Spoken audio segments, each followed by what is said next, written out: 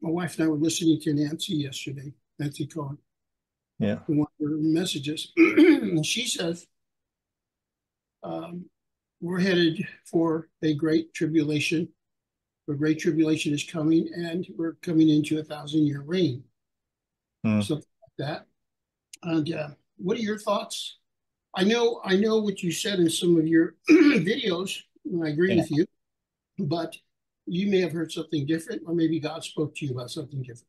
All right, go ahead. Personally, I don't believe in a great tribulation as in a fulfillment of Matthew 24. I believe Matthew 24 has already been fulfilled within the generation that Jesus said it would be, and he gave all the signs to that. And I think that has been fulfilled in the tribulation, was talking to the Jewish people who would enter into a tribulation that would end their system, their world, their covenant system would have come to an end, and it did in AD 70. The 1,000-year reign, which is only ever mentioned in Revelation in a couple of places, is, it's not mentioned anywhere else in the Bible. I don't believe that's a literal 1,000 years. When you read the passage is extremely figurative.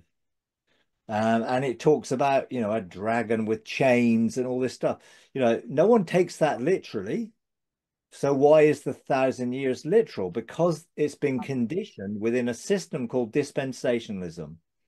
And um, I love Nancy, and Nancy's totally entitled to her opinion, obviously. Um, my view is that the 1,000 years was a period of time which was the fulfillment, hundreds, a time of fulfillment, which again led up to the end of the old covenant age. And therefore it's nothing to do with about a future years. Now, the millennium, as it's known, and there are different views of when that millennium would take place or if it would take place. Some would say it's future and only will happen after Jesus comes for the rapture. Now, Nancy didn't mention a rapture, I'm sure, because I don't think she believes in a rapture. But tribulation means trouble. Now, do I believe there could be some trouble ahead? Yeah, absolutely. Trouble for the systems Yeah. that are not kingdom based. So the shaking of those systems will lead to those systems failing and falling, and people leaving those systems and seeking a better system, if you like, a kingdom of God, hopefully. So I've no problem with tribulation per se, and that things could happen that could be seen as tribulation, but it's not tribulation as in has been taught by premillennialists and by dispensationalists that take it from Matthew 24 and then apply it before Jesus is coming. And they would say there's 7 years tribulation. And some people would say, oh, Jesus comes before the tribulation, pre-trib rapture. Some would say mid-trib rapture, and others would say post-trib rapture. But I don't believe in any rapture in, Jesus coming to take the church away. And I don't believe that the 1,000 years after that rapture, which Jesus never mentioned, and that even Revelation doesn't mention in terms of anything to do with a rapture or even to do with a tribulation, although the book of Revelation is about the tribulation. It is what's going on in the tribulation that comes to end the old temple system, because the temple's still standing in the book of Revelation. And obviously, it comes to a complete destruction, as Jesus said it would.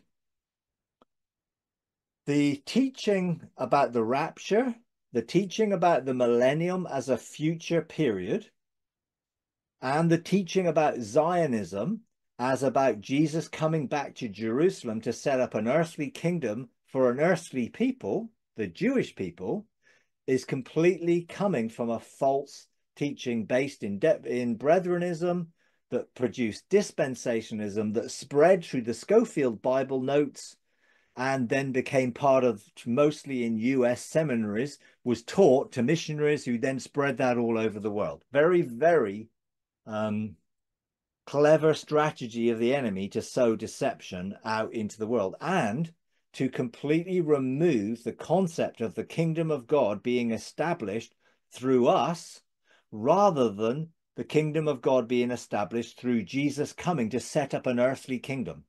And the extreme forms of dispensationalism will even talk about Jesus setting up a new temple with animal sacrifices, which would be like, why on earth do we need animal sacrifices when we've clearly got the one sacrifice for all time, Jesus? So it's a mixture of various cherry-picked scriptures out of the Bible, trying to put it together in a system that actually nowhere exists. Nowhere in the Bible does it say there are 7 dispensations, each of 1,000 years, and now we're coming to the end of the 6,000 years, or some people will say, well, we're into the 7th. The world has not just been around for 6,000 years. Yeah. At the end of the day, I do not believe in a literal 6,000-year-old world. You know, it probably is 13.4 billion years old. But that being said, time is relative to the speed of light. And if the speed of light was faster in the past, relatively, you know, we could be 6 days, but not 6 days as we know them. But I do not believe the Bible anywhere talks about 7 dispensations. It does talk about covenants. There's a covenant with Adam. There's a covenant with Noah. There's a covenant with Abraham. There's a covenant with Moses. There's a covenant with David. So there are agreements God made, which Jesus came to fulfill. So those covenants are fulfilled in him. They're not yet to be fulfilled in some other time. So dispensationalism created a false narrative about the future, which produced we're going to be rescued by Jesus, and the church is going to be taken out of the world, and then the tribulation will happen, and then Jesus will come and rescue the Jewish people, because it's all centered around the Jewish people are all going to be attacked by everyone else, you know, and therefore Jesus is going to come and rescue them. Paul made it clear who the true Jew was, that person who'd been circumcised in his heart. In other words, a believer and follower of Jesus was the true Jew, because it's not to do with ethnicity. It's to do with a heart relationship with God. And of course, we wouldn't call ourselves Jews today, because we're not living in the 1st century in the context of this persecution that they were facing under Judaism and Rome and everything else. So Paul, when he said, well, here's the Israel of God, was being provocative, deliberately provocative. He was a ethnic Jew, and he was a Pharisee, and he said all of that was dung, basically, counted for nothing. Now he is in Christ. And he wanted them to see that they're no longer obligation to any laws to which they were never under obligation in the first place. Nowhere, anywhere does it say that the Gentiles were to be subject to the law. But again, extreme versions of dispensationalism, which would come about in a term called theonomy, would be re-establishing the law so that those who are remaining on earth would have to come under the law. Well, that's an antithesis of Paul's teaching and Jesus's teaching, in which was to come and follow him, you know, not follow another system. So, you know, I don't believe in a literal 1,000 years. I don't believe in any 1,000 years. You know, there are views of premillennial. So Jesus is going to come back and then there will be 1,000 years. There's a view of postmillennial. You know, we're in the 1,000 years, and when the kingdom of God's filled the earth, Jesus will come. And there are those who are amillennial who don't really believe it's a literal 1,000 years, but the period that we're in. I believe it's the period that's already happened. And it brought to end the old, and now we're in the new. So all of the birth pangs, the tribulation of the end of the old system are also the beginning of the new. And we have that in a birth. You know, there's pain in childbirth, and then you get a birth and a new life. It's like you don't focus on the end of the pregnancy, you focus on the beginning of the baby's life. And the same was Jesus said, look, there's lots of signs coming to the end. These are birth pangs of the new, which was to come. So unfortunately, there's such a mixture that still pervades the church in these areas, where some people, like Ian Clayton, totally rejects the rapture. But he accepts Zionism and he accepts the millennium. But they come from the same poisonous tree, the roots of that same poisonous tree, because they've not been yet deconstructed, I believe, in those areas of eschatology. So they're this revelation, but they've not had that revelation. And I think it's the same with others. They're still coming out of a programmed and conditioning of an old belief system, which is dispensationalism, which was very prevalent among Pentecostals and charismatics. It also included cessationalism, which was the ending of spiritual gifts. And, of course, charismatics and Pentecostals believe in spiritual gifts, so they reject that aspect of dispensationalism, but they still keep on some of the aspects. And I think you can get into a system of, well, there's 6,000 years, then the seventh, and you've got, we're entering into a period of rest, and all of these things, you can understand where the symbolism comes from, but it's not literal. It's about spiritual rest. It's not talking about a kingdom that Jesus comes to establish on earth. We are to see the kingdom of God fill the earth. As leaven leavens the whole lump. It's not about Jesus coming to establish it. And it's not about Jesus coming to establish it in Jerusalem, in Israel, with a Jewish nation that are called the people of God. Because Peter made it very clear that those who were not the people of God are now called the people of God, because it's nothing to do with ethnicity or religion. It's about faith in Christ and following Jesus, that you would be classed as part of the people of God. And even in the Old Covenant, it was still nothing to do with following the law, because righteousness does not come through the law. It was those who were following God. Abraham, it was counted to him as righteous. That was even before the law. So the law would never produce righteousness. So why did we think it would produce righteousness again in the future? And, I think Paul makes it really clear that there aren't two peoples. There's one new man in Christ, according to Ephesians, which are Jews and Gentiles, which are now one new man in Christ. Because he also said there is no Jew, there is no Gentile. We shouldn't be differentiating people on their origin, but looking at them in their union of being part of God's family, whether they come from whatever. They could be Muslims, they could be Hindus, they could be pagans, they could be anything. But they've come to the relationship with God and are now part of the one family of God. Now, from one perspective, the whole world is God's family. It's just most of them don't know that yet. So Paul talks about that all have been reconciled, that God was in Christ reconciling the whole cosmos to himself, not counting any of their trespasses or sins against them. So God has nothing against anybody, including Jesus came to take away the sin of who? The Jews? Some people? No, the world. And that world is different from other worlds in worlds. So you've got different translations of world.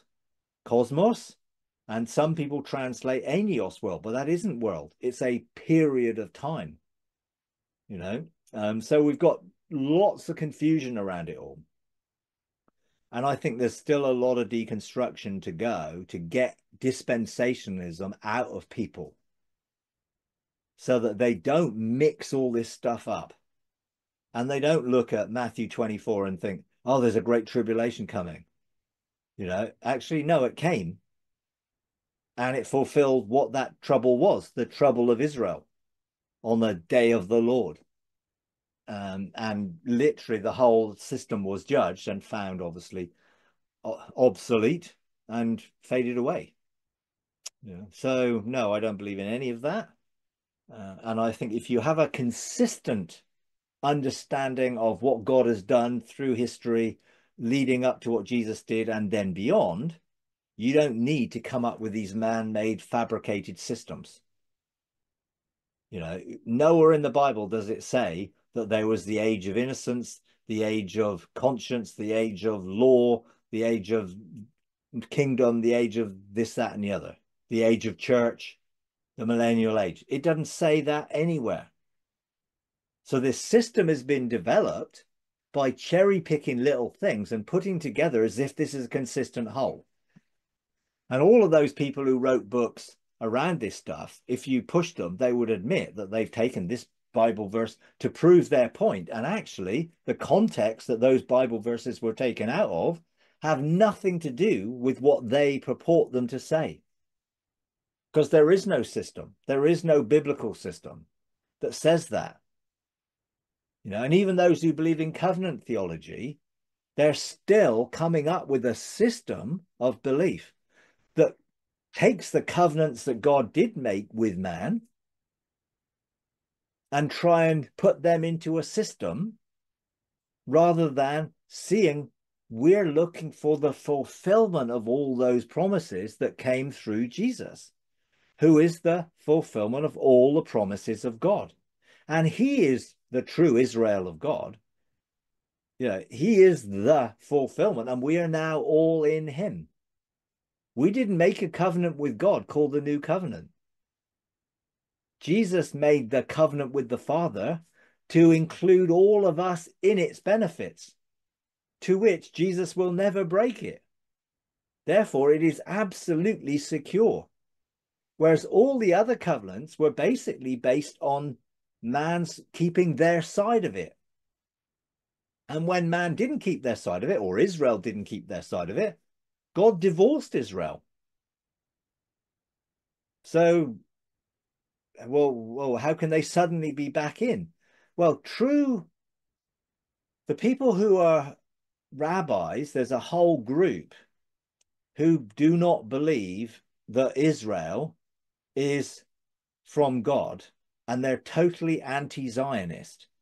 They're called Jews against Israel, in that they believe that this is a political system set up by political Zionists for their own agenda, and it's nothing to do with biblical restoration, to which they say can only be formed through the Messiah. But they're still looking for an earthly Messiah, when obviously we've had a heavenly Messiah, Jesus, the Christ, already come. So they're still looking for something future, which is already past. And if they actually saw Jesus was the fulfillment as the Messiah, they wouldn't be looking for a future fulfillment either. They would see it's already available to them. So their restoration back into the people of God, so they don't believe they're entitled to the land because they were divorced from the land and the promises that God made because they were unfaithful to God. And that's their view of it. They see that they could never become faithful until the Messiah comes to include them. Whereas Jesus has included them, and all Jewish people, Muslim people, Hindu people, any other form of religious people are all included in what Jesus did on the cross and included in the new covenant in Christ. They're just following their own religious ideas of the tree of the knowledge of good and evil and not accepting the free gift of grace that comes through Jesus. So they're still working at it to find some way of getting back to God through the works of their religion, where Jesus has said of the work, it is finished. It's done deal. You are included. So I don't believe these things are helpful, because what it does, it creates still well, if there's a kingdom coming, who's going to do it? Us? Jesus? Why is it only 1,000 years? You know, So there's so many questions that it promotes. Why? Why do we even need any of that? It just says that the kingdom of God will fill the earth, and so why do we need 1,000 years for Jesus to come and do it? So unfortunately, whenever stuff starts to happen in Israel, like war or anything else, all of the futurists come out of the woodwork and they all start talking about Armageddon and Jesus coming back, and they promote war. They're not peacemakers. They're not looking for peace in the Middle East, because peace does not fulfill their theological expectations. War does. And Jesus clearly called us to be peacemakers. Blessed are the peacemakers, not warmongers. And I think hyper futurists are promoting war. They support Israel in destroying the Palestinians, because they know that will produce a wider war, in which then they see Armageddon and Jesus having to come to rescue Israel. For all the world will come against them, because that's their theological position. But ultimately, I don't believe any of that's true. And I believe that everything the Bible has promised is all fulfilled in Christ. And therefore, we're in the period in which that is being established. There is no need for future prophecy. We're in it already.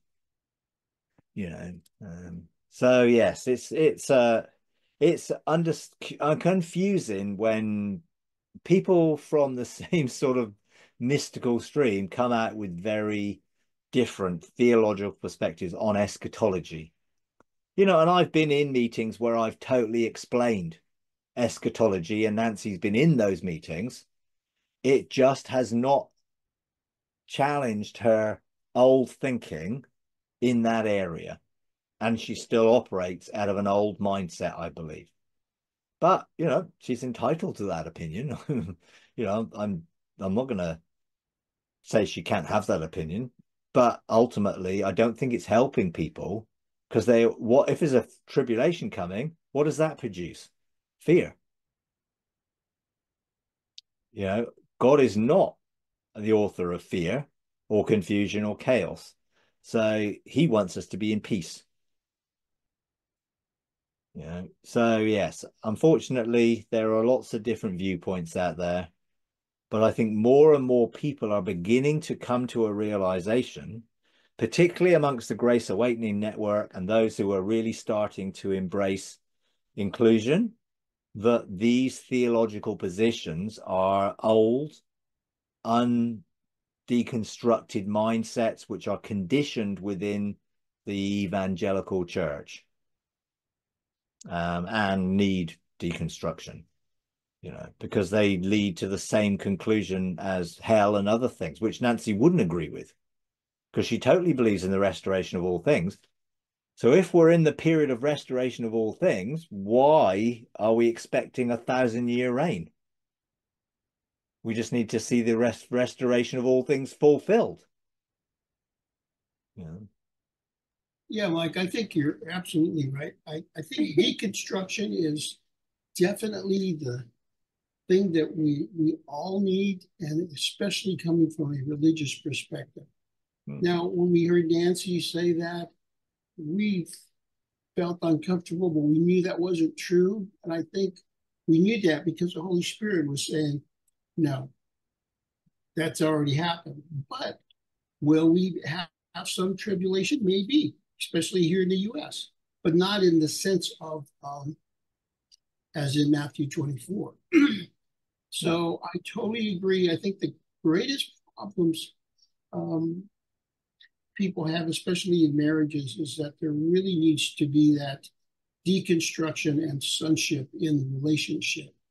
And I think that's what God's been working with us on. Yeah, which totally. is great. And unfortunately, deconstruction doesn't necessarily happen all at the same time with all of the same people in all of the same way. So some people can be deconstructed in some things and not others. Therefore, it's like, well, how can they possibly believe that? Because they've not yet been deconstructed. How could I possibly have believed all that in the past? Because I did, because I was programmed into believing that this was the truth. And God had to deconstruct me. I couldn't deconstruct myself. And, you know, because we do have confirmational bias, which makes it harder to reject the things that we once believed. And some of these things are quite strongly deceptions.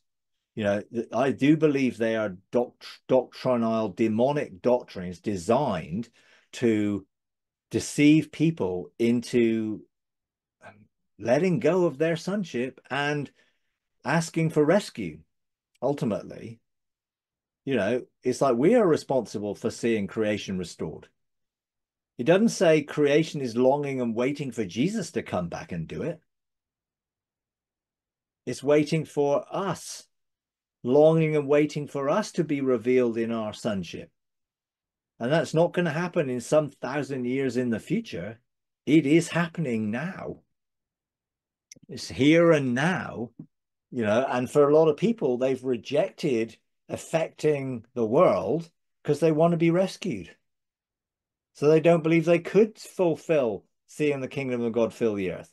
So they're waiting for Jesus to come and do it for them, which is, you know, taking away our responsibility as sons of God to establish it on earth as it is in heaven. You know, but I'm not without hope that restoration will continue.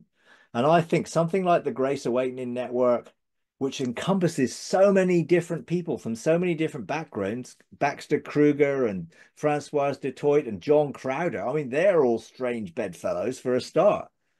But ultimately, they're all actually moving in this one river because they've come from different streams.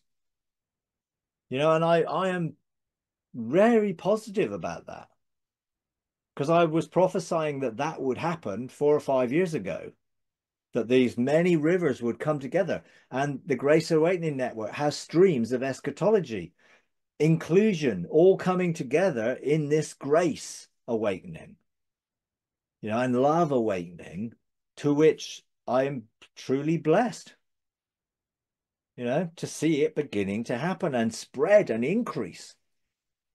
You know, and that actually is a shaking of the religious system when you start to see truth and light come forth, which brings into question so many things that people used to believe. That's an awakening. Now, that is a shaking of the religious systems. Deconstruction is a shaking of the religious systems that we believe. So you could see that as a shaking. Now, I know we have a sort of perception of shaking in a particular way, but we need our understanding broadened so that we can see me being deconstructed is a shaking of that which is not based on God's kingdom in me. And broadly in the church as well, as more and more people awaken to the fact that God isn't, you know, operating in penal punishment and all of those things. You know, so it's a very positive outlook for me, but not a triumphalist one in the, oh, it's all wonderful.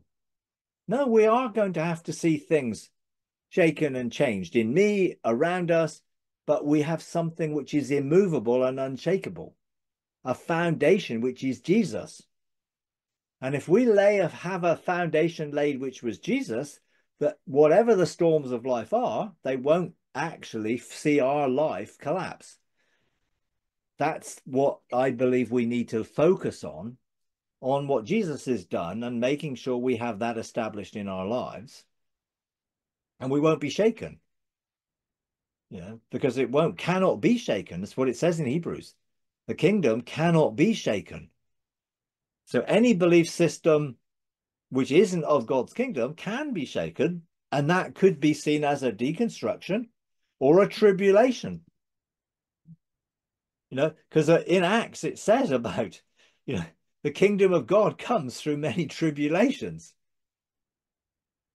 Yeah, well, that is not a period as in a prophetic Acts, Matthew 24, but it is a series of things which will challenge our beliefs. And of course, all the Jews that became followers of Jesus went through a deconstruction. And for some of them, wasn't a full deconstruction because they were still trying to get people back under the law. Follow Jesus, but still follow the law of Moses as well. Well, actually, no, that needed deconstructing. Now, I would say a tribulation for someone like Peter was going to see Cornelius and seeing the Holy Spirit fall on him and having a vision in which all these unclean animals fall down in a sheet and God says, eat them, which was basically saying, all of these barriers that you saw in place are removed. I've not come from just you, Jewish people. I've come for the whole world. Now, that was a massive shaking and tribulation for Peter that he had to go through that changed the whole course of history. Because if they had not accepted Gentiles into the family of God, then it would still be a Jewish religion, only based around Israel. But there, Jesus said, go into the ends of the earth and spread this. But they couldn't spread a mixture of, well, we're going to have a bit of law and a bit of grace. It had to be all grace and no law. Yes, Mike, restoration of all things. Yeah. And I think all is all. And we clearly are entering that period. And I think the tribulation will be as some of these systems are restored, reset, transformed into something new. It won't be like it was. So it may feel like a tribulation as it's perfected. And isn't Jesus restoration of all things? Yeah. He brings so if you are a member of Morning Star Ministry in the US and everybody's looking to this prophet named Chris Reed, and then now he's resigned, it's going to feel like tribulation.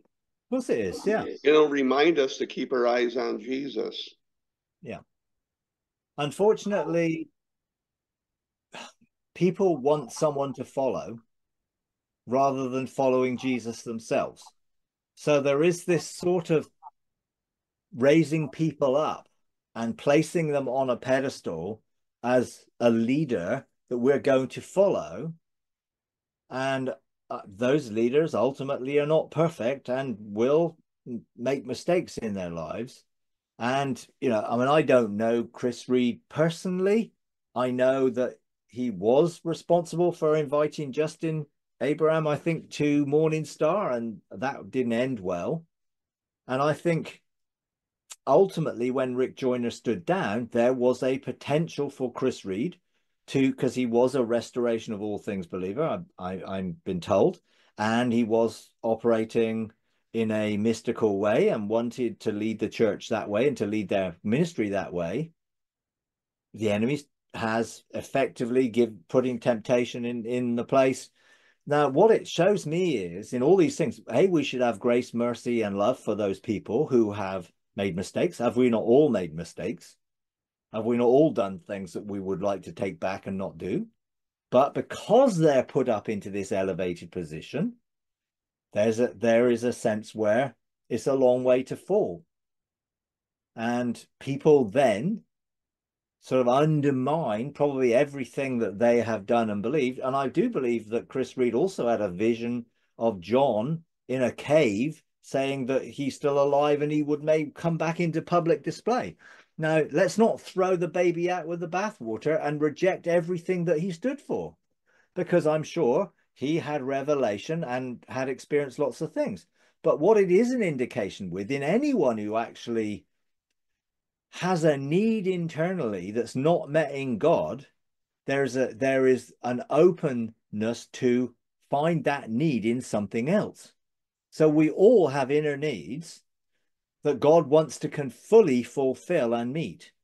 And if we don't have a level of intimacy with God as Father that gives us our sonship, then we may still look for those things externally in affirmation from other people. And obviously, if you're a male, that could lead you to finding affirmation in another female. Now that is an area that even those who have wonderful wisdom like Solomon ended up with 1,000 concubines. It's like something was amiss there. Well, because he did not fully know his identity in Christ. And we're all subject to that. And none of us should point the finger or cast stones at those who have struggles in these areas, because all of us have been through struggles of various sorts. And what we need to do is to help everyone find a restored place within God's heart so that they can find their needs met in God. You know, now, ultimately, I believe that Chris Reed had an opportunity to bring Morning Star into a position of following Jesus into a heavenly realms mystical place. And now that has been undone. You know, and now you probably got Rick Joyner stepping back in, who's coming back with the old, you know, and often it is the eschatological, which is the issue, which is certainly what happened when you preach happy eschatology. Someone like Rick Joyner is not very happy with you. So you end up, again, facing the same thing. Oh, the tribulation and the 1,000 years and the civil war in America and California falling into sea with God's judgment. All of those things which are coming out of a wrong understanding of the nature and character and love of God. God is good. God is not going to destroy California. He's not going to do those negative things, and he's already judged the earth and found us all innocent. So God gives opportunities for us to embrace what he's doing. And if we don't embrace what he's doing, you find that people will start to be drawn towards God and will start to leave that system. And some people will find deconstruction, which will deconstruct their faith through looking at a man and being disillusioned and hurt by his fall and betrayal. And then they reject God and what God is doing on the basis of what a man's done. And we have that all over. Same thing with others like Jonathan Welton and other people like that. You know, I know of people who were working for him and got disillusioned and almost, you know, went away from God altogether. Deconstruction is something that God does in us through relationship, not that we're deconstructed because of some event or failure of someone within the church. And that deconstruction is based in unforgiveness, not in what God is doing in true deconstruction. We reject God because of people. And I think there's always a risk, and that's what we should legislate for around these situations, whether it be IHOP or other places that things have come to light and all these stuff. Let's have grace and mercy for those people.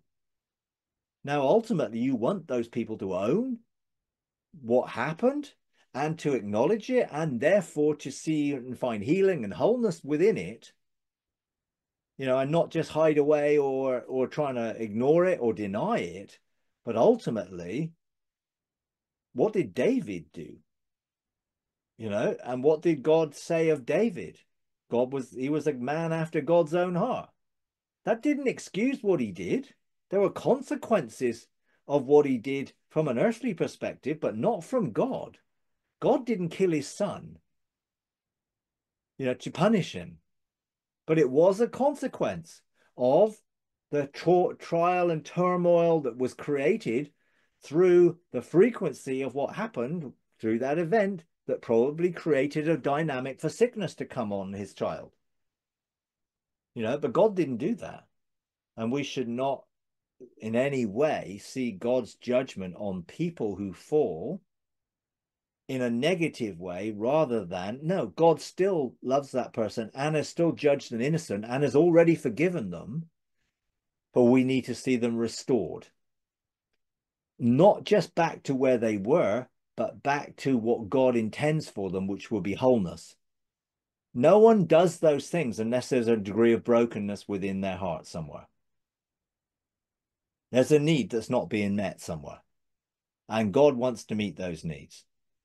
But let's be merciful and supportive and bear one another's burdens rather than criticizing and judging and coming against, because I think ultimately none of us can look at our lives and say that we've never ever done something we're ashamed of, not ashamed of, because we all have.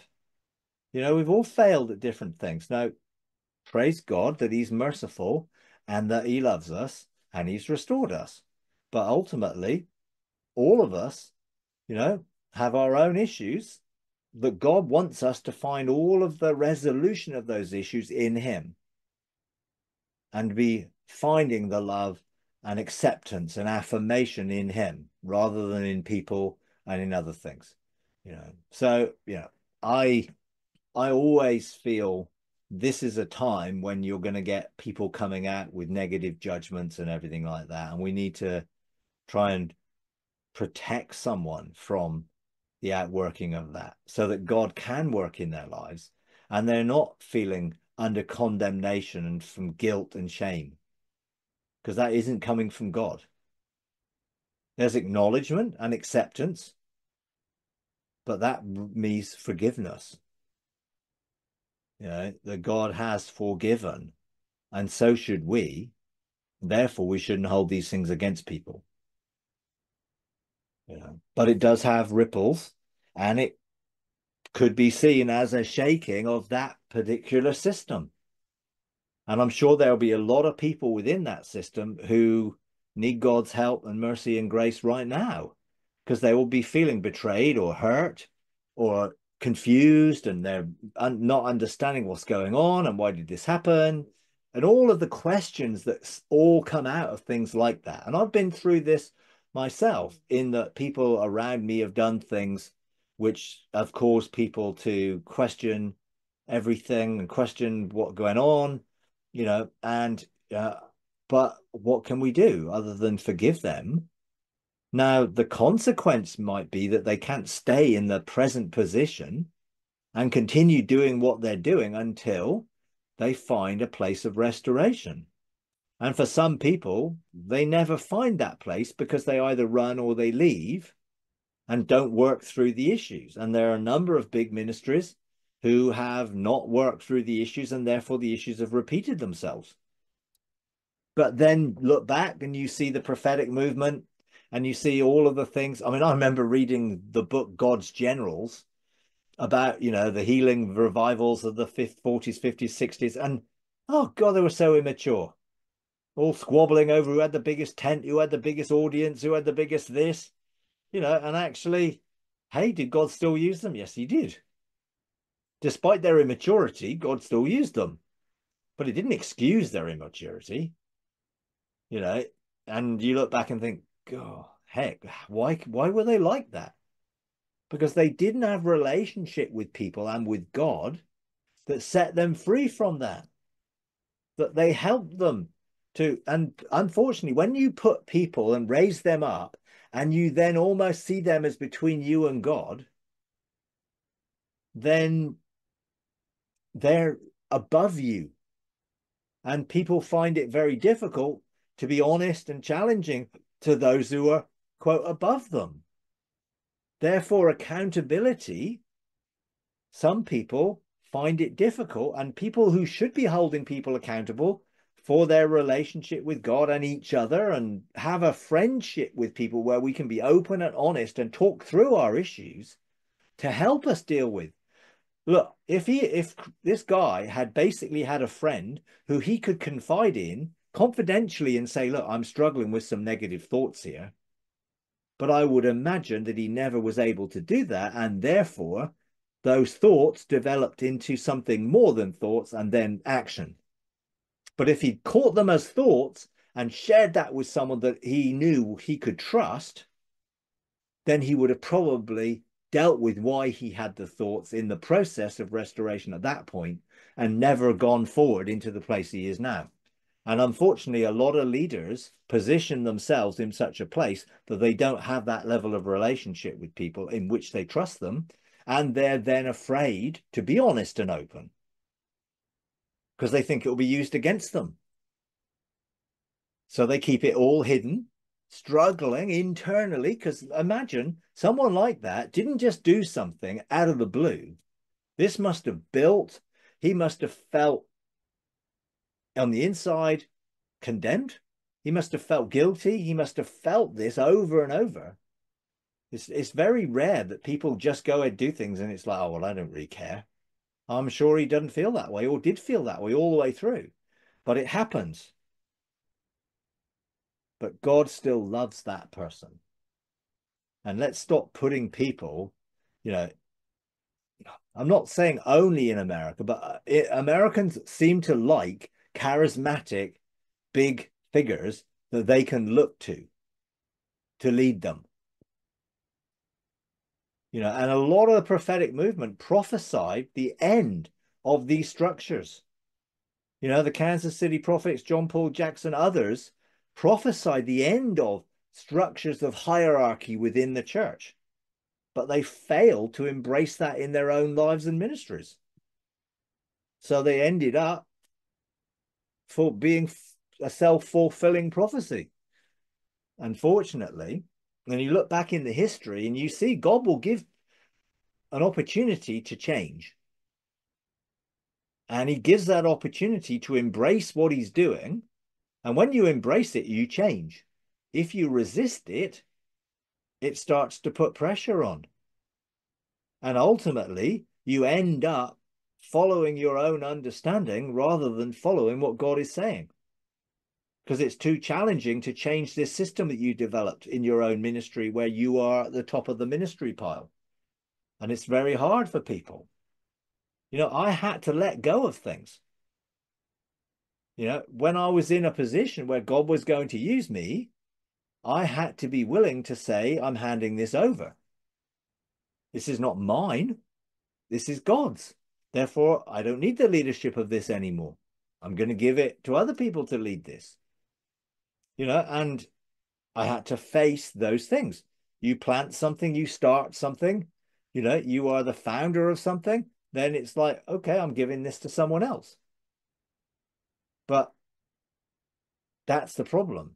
Some people stay on in positions that they should have left and moved on and given other people the opportunity to take things further.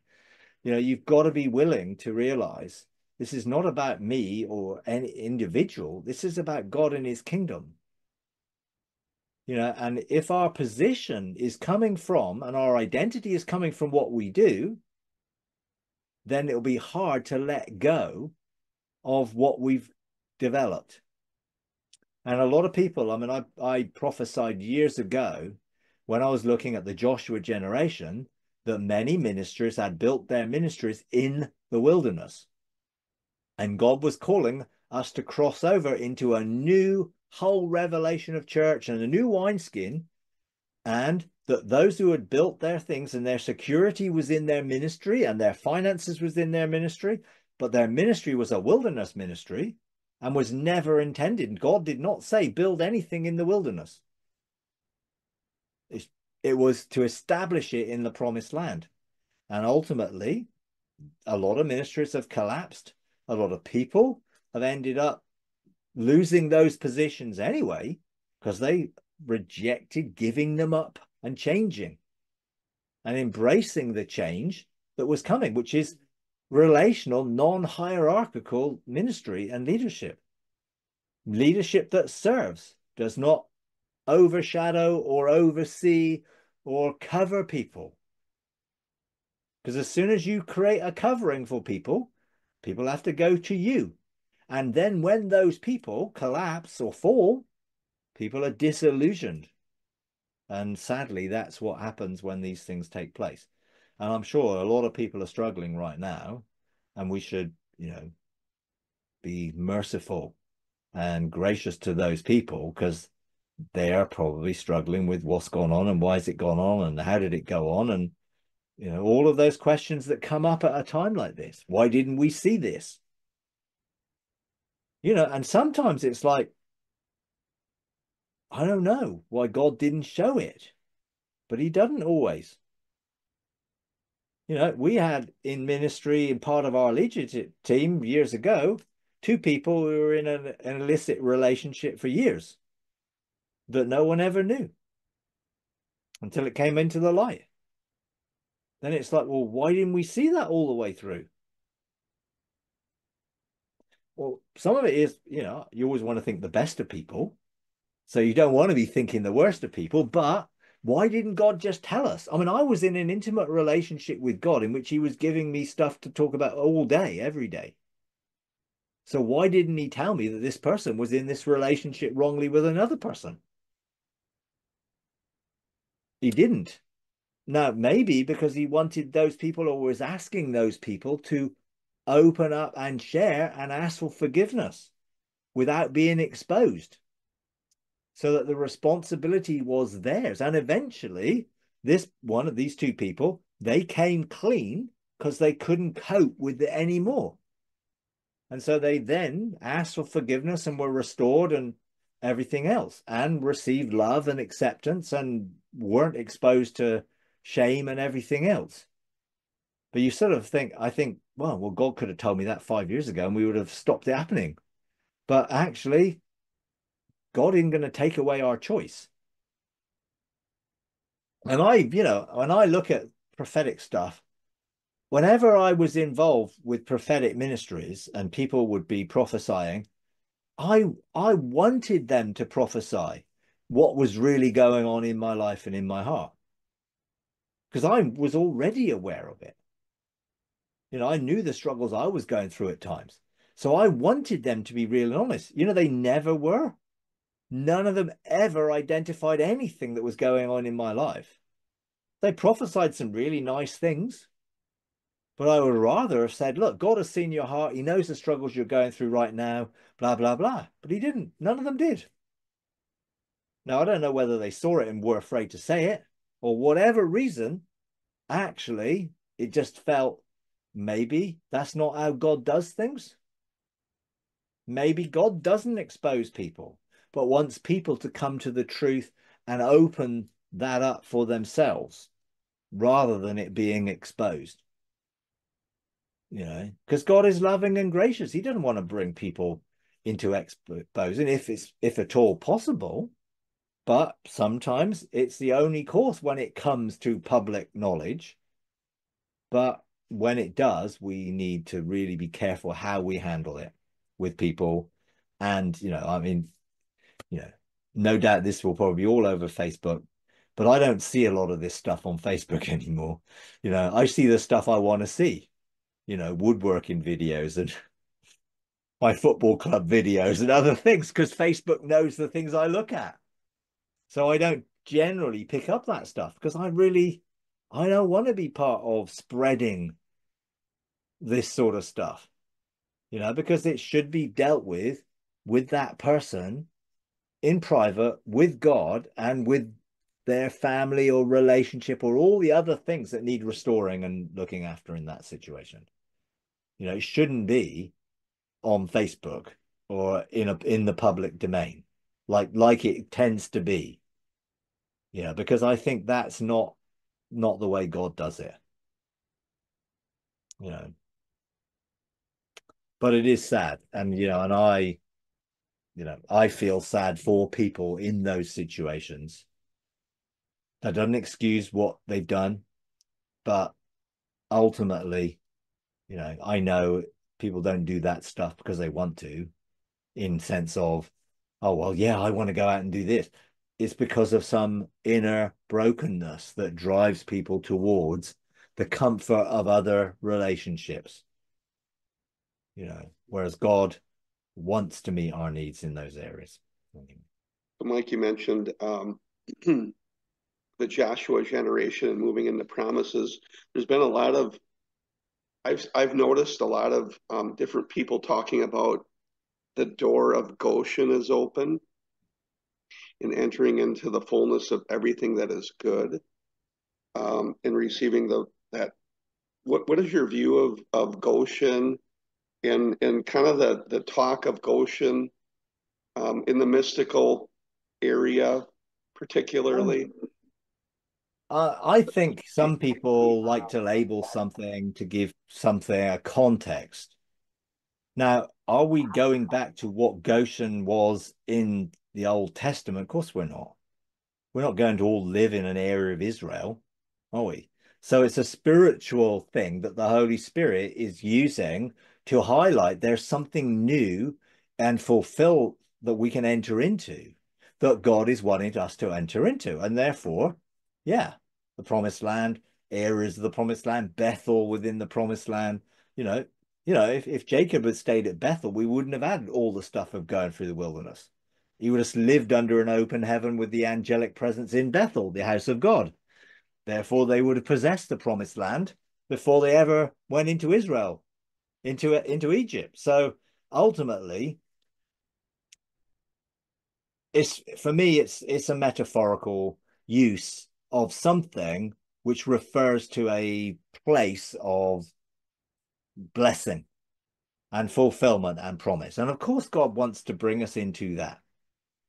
But I wouldn't over spiritualize it and sort of tie it to anything literal in that way, but the Holy Spirit can use illustrations, like I used the promised land of crossing over Jordan, crossing over into a new thing, but you have to go through the baptisms of Jordan, if you like, which could be seen as a baptism of fire, or other illustrations. They're all sort of metaphors for God doing something that leads us into a place that he always intended. I wasn't talking about the promised land as, oh, we've all got to emigrate and go and cross the Jordan, and we've got to go around the wilderness for 40 years before we do it. But figuratively, many of us have gone around the religious wilderness in our lives and discovered it's not a good place to live. And yes, God has blessed us in that wilderness, and he's given us water, and he's given us manna from heaven, and he's blessed us, but he doesn't want us to stay there or get comfortable living there, because there's something more to enter into. So these are figurative things that I feel are ways of looking at the kingdom of God and the restoration of all things, in that we need to see that it's more than we presently see, and that God has got more. And until the kingdom of God has fully filled the earth, and the glory of God is covering the earth in that way, and that every last person has come into a relationship with God, then there's more to come into. But, some of the terms and some of the sort of things that are said can be caught up with things that people don't understand, and things which I think, is that going to help me live my life today in a better way? And some of it can be, like with all movements, there can be an elitist thing with it. Well, we're the tip of the spear, and we're the ones who are breaking through. And look, we're the 13th tribe, and we're the real people that God was talking about, and all of that stuff. I understand, that it can be used figuratively, but then people take it too literally, and then all of a sudden they are it, and then they're the next denomination that are now it. We are it. And so Goshen is now us. And that's what happens when, well, anyone outside of us isn't Goshen. They're only going to be fulfilled if they join us. Now, that's the problem with denominationalism. It places God's promises very clearly within a very limited stream, where actually God wants everyone to be in, figuratively, the fulfillment of Goshen and blessing and promise and everything. Not just those who believe certain things. So it's not just for mystics in that sense. God wants to bless everybody. So we've got to be careful we don't make it elitist and only for certain people who have certain revelation. This is about God wanting to bless people, not just blessing some special people because of what they know. Because that can create a in and out. Well, you don't belong in with us if you don't believe what we believe, you're not going to enter Goshen. You're not going to be part of what God is doing in these days, because it's about we have the revelation. you know, and actually let's give away everything that we've received so that everyone can have that revelation and know that truth and enter into their own personal Goshen, which may be very different from each other, because God can bring us into the fulfillment in our own lives, in our own situations, even if corporately that's not yet fully fulfilled. But I'm sure there are a lot of people today living in their own personal promised land in Goshen, and they're fully enjoying it. You know, even if the whole world is not yet. You know. So, yeah, I don't believe it's an event or, you know, something that Jesus is going to do. I think it's just a process of progressively seeing the kingdom of God fill the earth like leaven through a whole lump. And eventually the whole earth will come into the knowledge of the glory of God in relationship, as every knee bows and every tongue confesses that Jesus is Lord, but not by force, but by choice and through experience. If you enjoy these videos, would you please take a moment to like, comment, and subscribe? It really does help. Thank you very much.